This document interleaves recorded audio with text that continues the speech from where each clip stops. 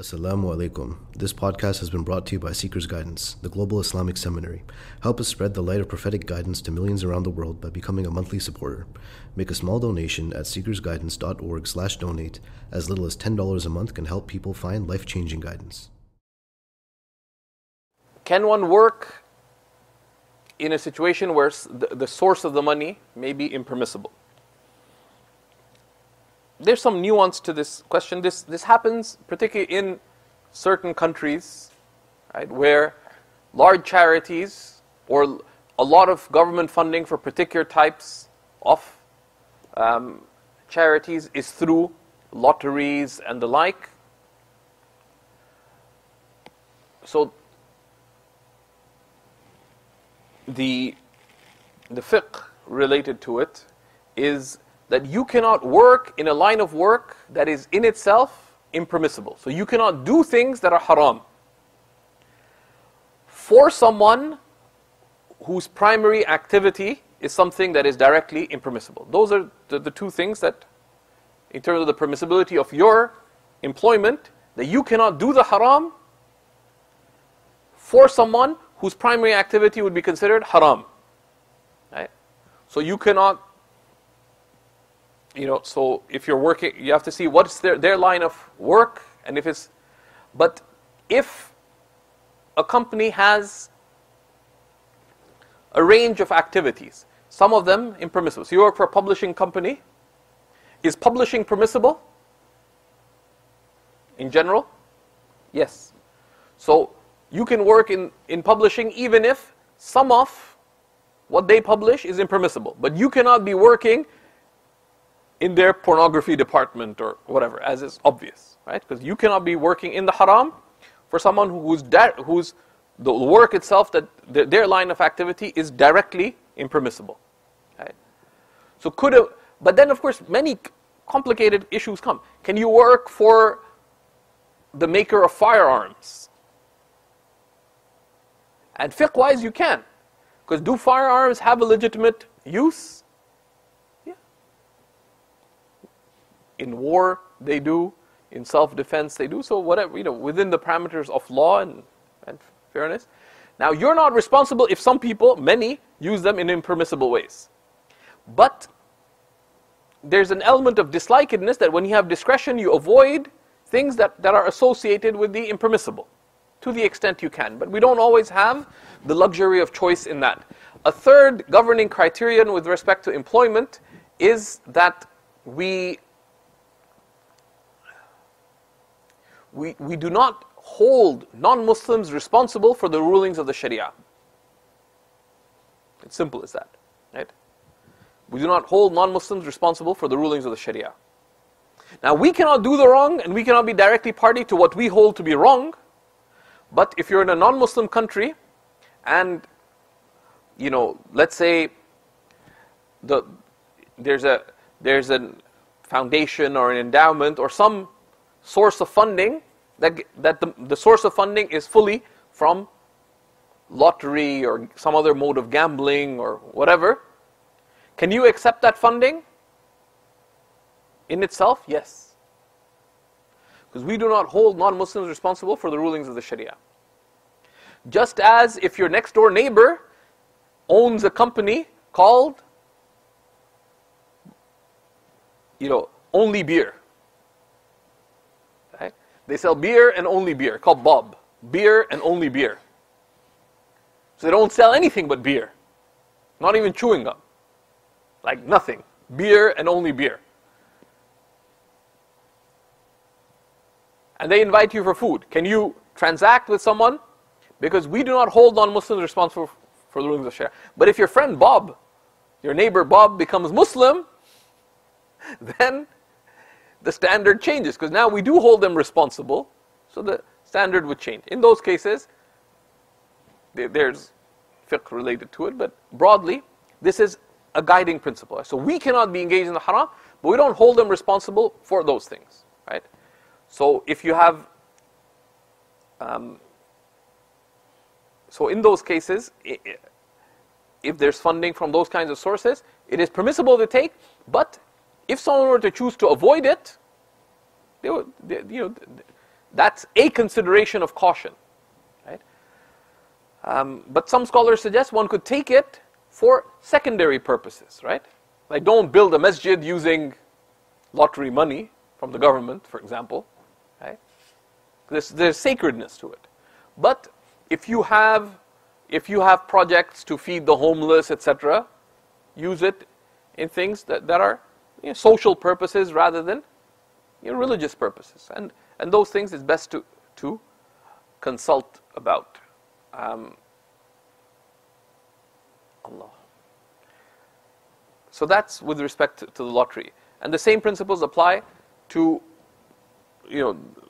Walmart, working for a company that sells some impermissible things, that if the work you're doing is permissible, and the line of work of the company you're working in is permissible, it is permissible to work in that. We have a whole slew of answers on Seekers Hub about the principle of assisting in sin. And especially the Hanafi school is quite expansive when it comes to the issue of assisting in sin, and it distinguishes between what is direct involvement and indirect involvement. That at the level of moral obligation, you're not morally culpable for things where the relationship between you and the sin committed is indirect. But where you can avoid it, it's superior. So let's say if you own a shopping mall, do all the shops in your shopping mall have to be Sharia compliant? No. They have to comply with the law. Right? So if you're, let's say, in a Muslim country, and because some things are public responsibility, right? So upholding the Sharia publicly is a public responsibility. It's not your direct responsibility. We're not God's policemen on earth. Okay? So what the laws are, what can, in that sense, that is the public responsibility. So if we're operating in a Muslim society, we'd have to keep in mind what the public law is and be within that. And in a Muslim society, we'd have more personal responsibility because we hold that Muslim person is morally responsible. So we deal with them accordingly. But even in a Muslim society, and the fuqaha use this example in Hanafi fiqh. Let's say if you have a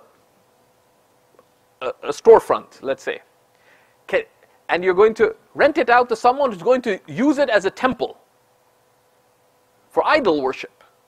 Are you allowed to rent that place out? Let me ask you guys a question. Are you allowed to rent it out? So the Hindu World Association, or they call it WA, World Association of Hindus, right? WA, right? Comes to you and said, we want to lease this unit to use as a temple. Can you rent it out? Can you? In the Hanafi school, you can. Because what are you doing? You're renting out a space. That's what you're doing. Is your usage permissible? Is the act of you renting out a space permissible? Yes. Could they use it in a permissible way? Yes. Are you directly assisting them in that which is wrong? No, you're not. That's by their choice. Now, there's a public regulation of it in a Muslim society. The local authorities, etc., zoning, etc. And sometimes people wonder how come non-Muslims can't do certain things in Muslim countries? And the answer is very simple. Have you ever heard about zoning laws? Like, we just moved to a new house. Could we rent the place we rented on wherever we rented it? Could we turn it into Seekers Hub 3.0? No, because the area is not zoned like that.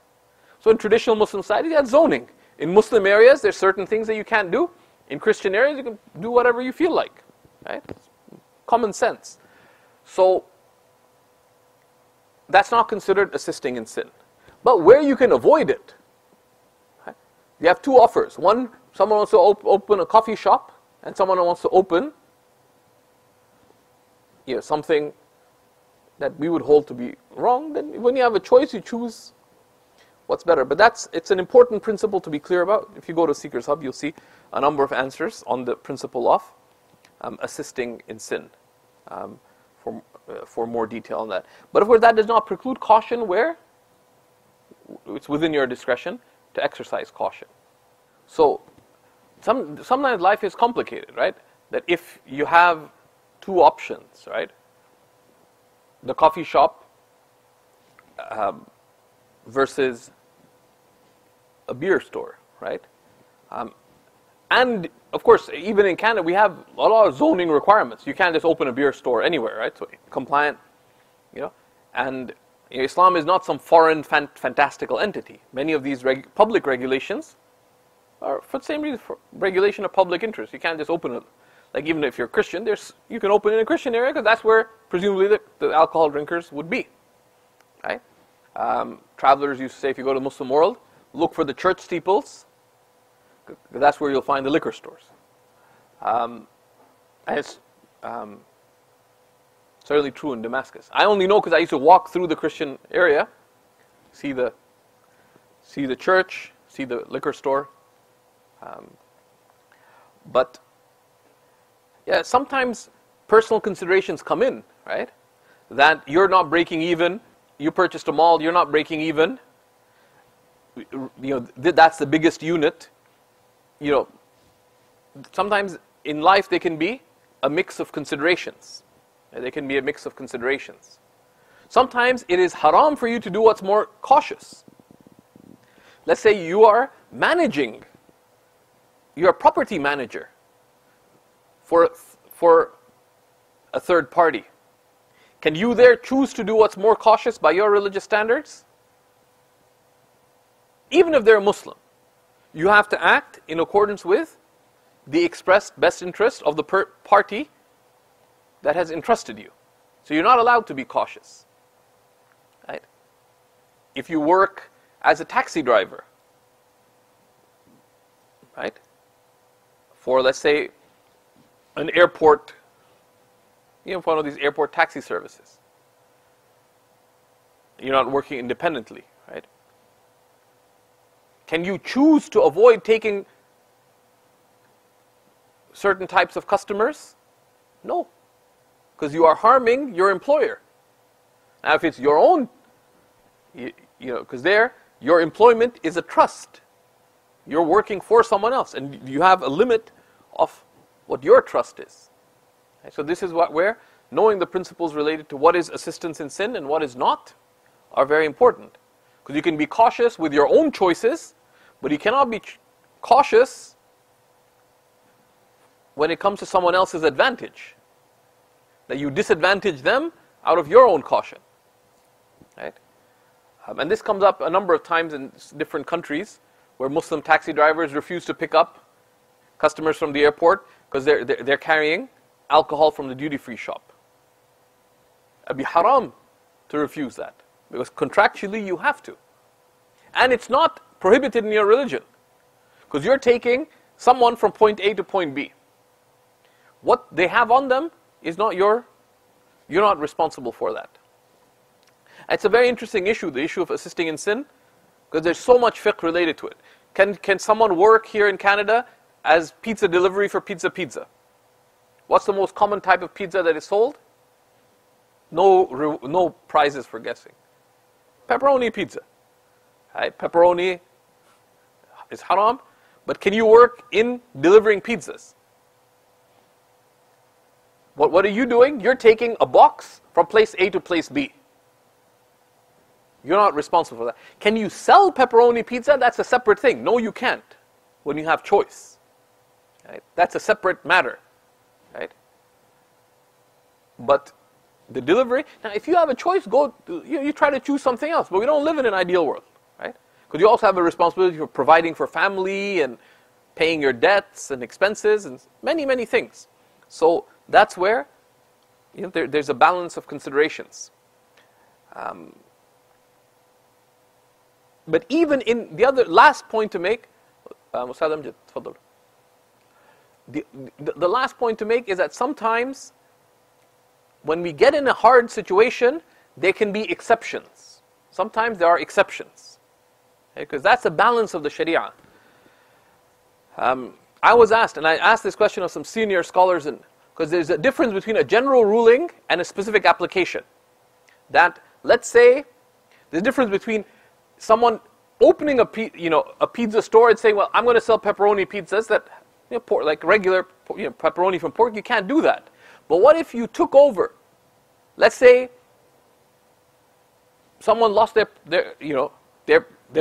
father died, and the whole family's wealth is invested in a particular franchise, and they do not give you an exemption to sell non-pork pepperoni. What do? You have to just get rid of the store immediately? In those exceptional cases, those require specialists. Don't give yourself a fatwa. Either that, no, I have to get rid of it, or no, I can keep it.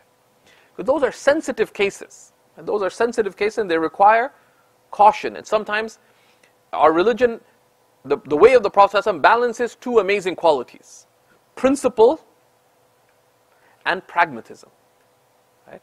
But not expedient pragmatism that leaves principle, but also not principle that is rigid and unconcerned about well-being. Right?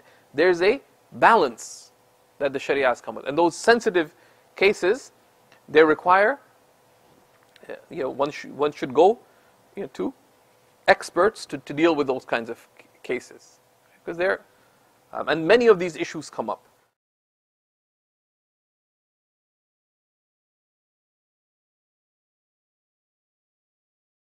Thank you for listening. This podcast was brought to you by Seekers Guidance, the Global Islamic Seminary. Visit SeekersGuidance.org to access reliable Islamic knowledge taught by qualified teachers. We offer a wide range of courses, podcasts, articles, and a world-class answer service. Support us in spreading free, reliable Islamic knowledge to millions around the world by becoming a monthly supporter. Visit SeekersGuidance.org/donate and make a small monthly commitment today. Our beloved Prophet, peace and blessings be upon him, said, "Whoever guides someone to goodness will have a similar reward." So don't forget to share this podcast and spread prophetic guidance.